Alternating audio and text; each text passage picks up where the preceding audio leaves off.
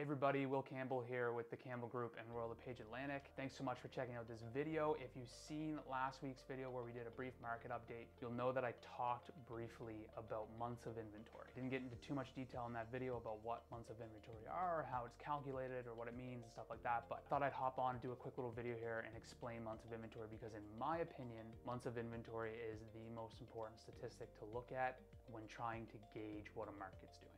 Okay, so first of all, why is it called months of inventory? Well, it's called months of inventory because it's a way of determining if no other realtor listed another property, how long would it take in order for every property to become sold? Now, obviously, it's a theoretical number because there are some houses out there that just straight up will never sell. But let's just assume all of them are saleable. How long will it take until all of them are gone? It's the best way of measuring pace of sales in the market. We can look at sale prices, we can look at the total number of sales, but at the end of the day, they're only gonna give you a glimpse into what's actually going on in the market. I could have a record number of sales in 1 month, and that would, to most people, indicate a strong market.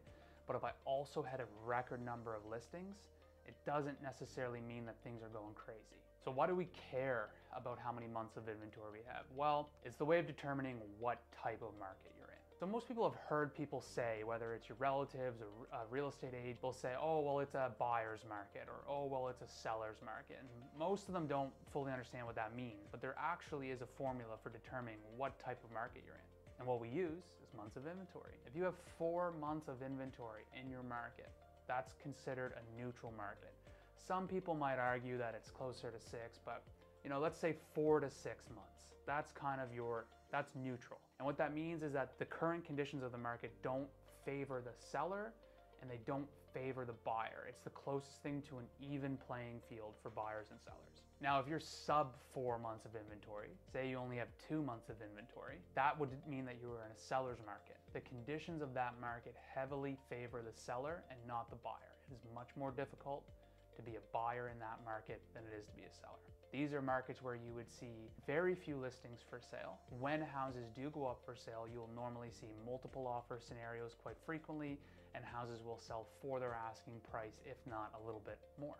Over 6 months of inventory would indicate that you are in a buyer's market, meaning that there is a surplus of listings to pick from and conditions favor you in finding a home. You can have sellers play off of one another.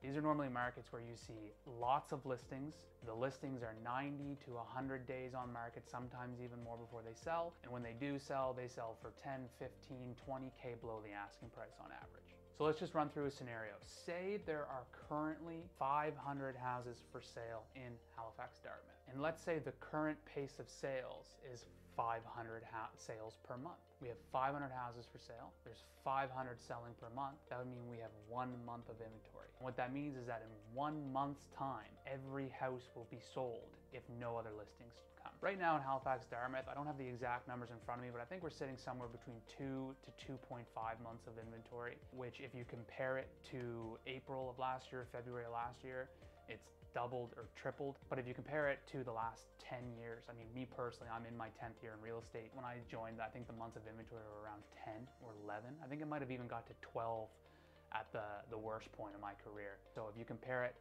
to 8 years ago, let's say, it's very, very, very good. Very strong conditions if you're a seller.